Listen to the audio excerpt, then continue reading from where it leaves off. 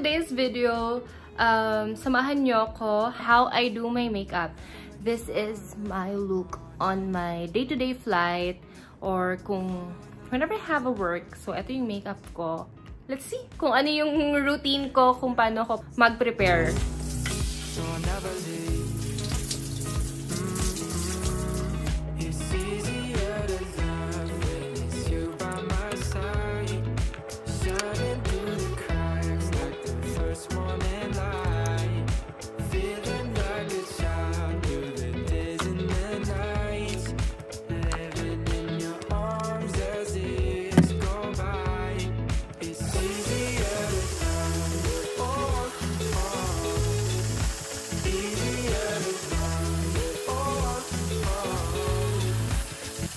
So, the reason bakit bumili ako ng Dyson na air wrap, kasi nga, sobrang hilig ko magkulot ng buhok. Tapos feeling ko dun lang ako maganda pag nakakulot yung buhok ko. Tapos I have a curler before, yung parang plancha pero curler. Tapos every time na ginagamit ko yun, parang nasusunog yung buhok ko. As in, nakangamoy sunog dito sa bahay. So far, sobrang worth it naman niya. Tsaka every time na nagbo-blower ako, ayun nga, hindi nakangamoy sunog yung buhok ko. So this is the part where I will do my makeup. Hindi ako ganun kakapal mag-makeup kasi hindi ako yung makeup person. Wala akong alam sa makeup. Tapos hindi ako mahilig mag-makeup din. For me, on a normal basis, okay na ako sa lip tint at saka sa mascara. Survive na ako doon.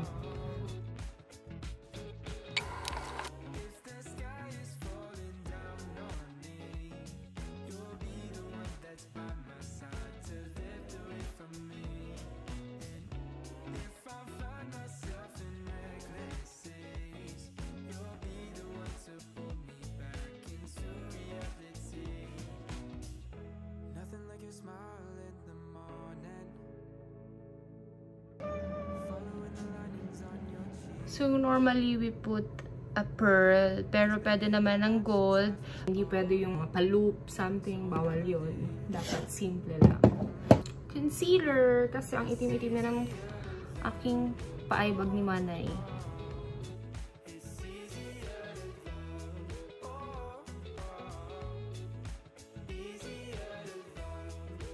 I use this powder, it's MAC powder. It's NC41.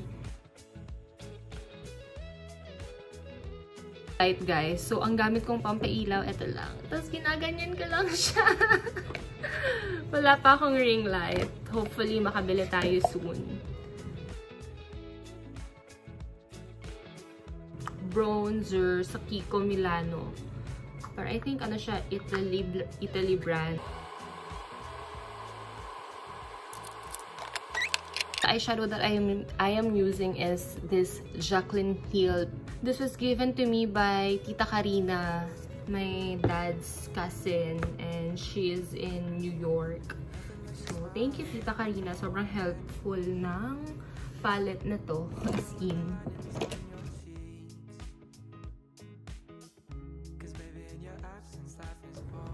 Yung una kong ginamit is this one. Now, I'm going to use this one. Before, ito, or sometimes ito yung ginagamit ko, sometimes ito. Pero for today's video, try natin to. Anong color to?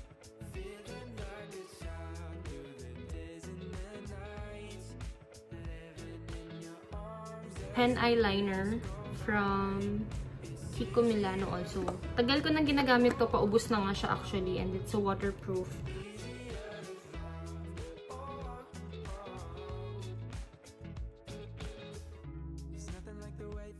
Wala na yung tinta niya.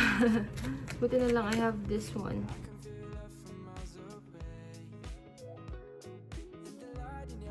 Hindi ako magaling mag-eyeliner as in. Hindi siya pantay. Hindi ako marunong magkilay ng gamit yung pencil or yung brush. So, sobrang helpful nitong Maybelline na Brow Drama na to. Sobrang helpful niya sa akin. Lalo na sa pang-araw-araw na trabaho. Ang tagal na nito sa akin. 3-4 years na siguro. Of course, I use this mascara or sometimes ito yung ginagamit ko. Both are from Maybelline. This one is the Falsies Lash Lift. And this one is Hyper Curl. Minsan, ito muna yung ginagamit ko.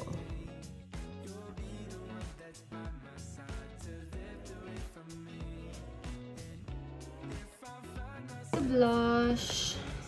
I am using this one from Benefit.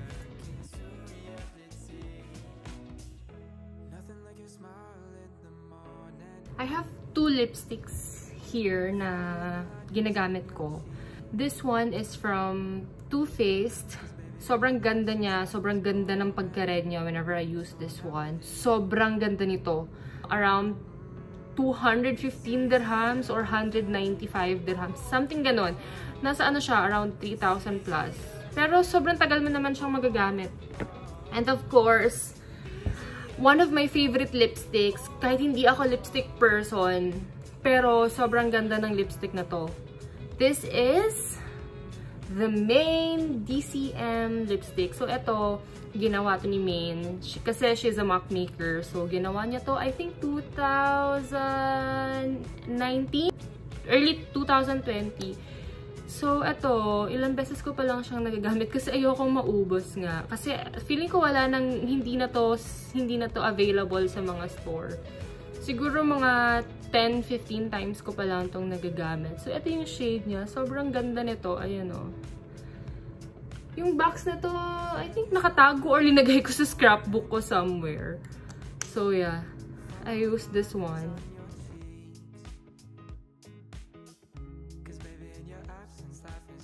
This is the watch that I am wearing. It's a Casio watch.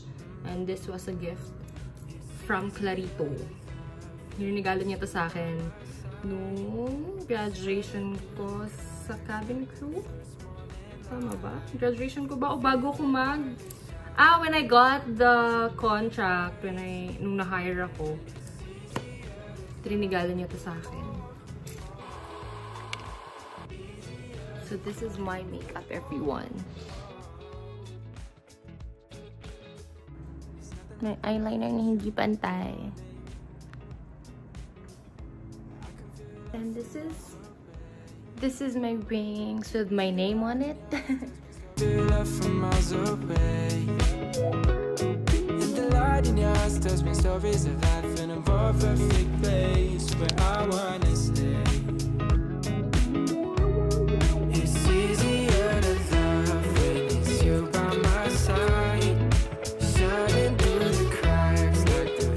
That's it for today's video, guys. Thank you so much for watching. Bye bye.